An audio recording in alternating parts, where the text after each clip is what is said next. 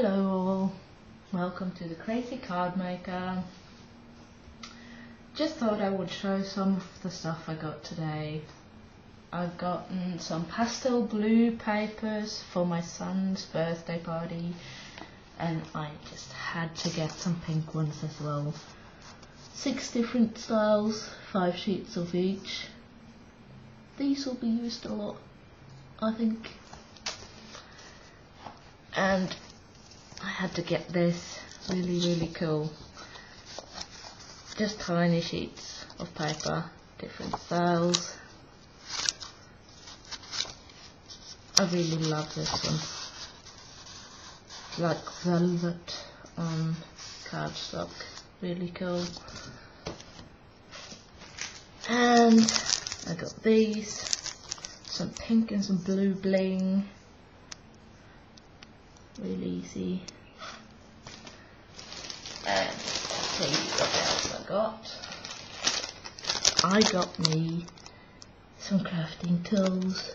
I have some, but I really just needed the crafting knife, and I decided I would get the whole thing, because there's scissors, 6-inch ruler, a paper piercer.